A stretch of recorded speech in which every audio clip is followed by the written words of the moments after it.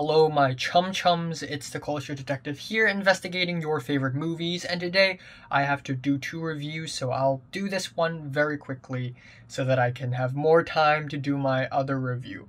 But essentially I'm going to review a movie that I watched yesterday, and that is Promising Young Woman, written and directed by Emerald Fennell, or Fennell.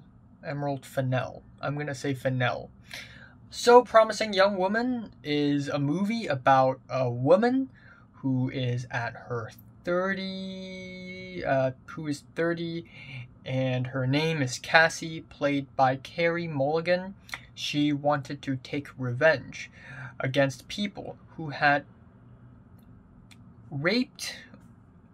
watched Nina being raped and did nothing, and people who heard of the story but did nothing, and she essentially wants to take revenge against all of them and avenge Nina's death. Nina was her best friend, and so that is essentially the story. It is a revenge tale, and it is a thriller, maybe a bit of dark comedy mixed into it. And first of all, I honestly expected this movie to be bland and typical and generic as hell. But actually, it's not. It's actually pretty damn entertaining, especially the last act. It's climactic, it's unexpected. There's also a very small but effective plot twist towards the end, which I really like.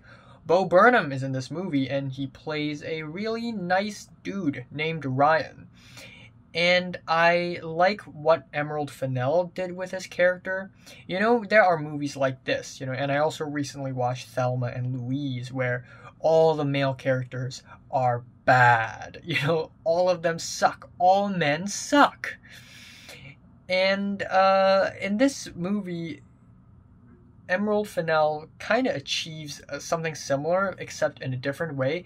And usually I don't like it when movies are like, yes, everything sucks. Like, every kind of this thing sucks and every kind of that thing sucks. But Emerald Fennell does it in a way where at first we're almost like, oh, hey, there's a nice guy. And then turns out he's not so nice, maybe. And there are actually good male characters in this movie. But they're not main characters, they're only side characters. Now, this movie also isn't without its flaws. There are some dialogues that sound kind of cheesy. There are moments in the movie that's just not all that well directed, a little jumpy perhaps. And the performances are pretty good overall, but I think some of the characters just act in a way it's kind of cartoonish, it's almost irritating, and overall the writing quality isn't really like tip-top or anything.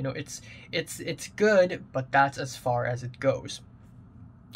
But yes, again, the ending, a lot of people thought the ending ruined the movie, but I actually like the ending. I thought it's unexpected, and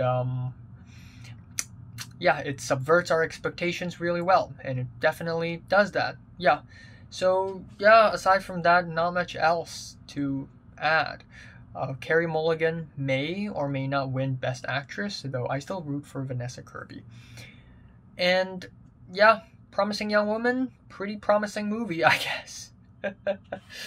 Feeling a strong 7. I'm going to be generous here, and I'm going to give a light 8.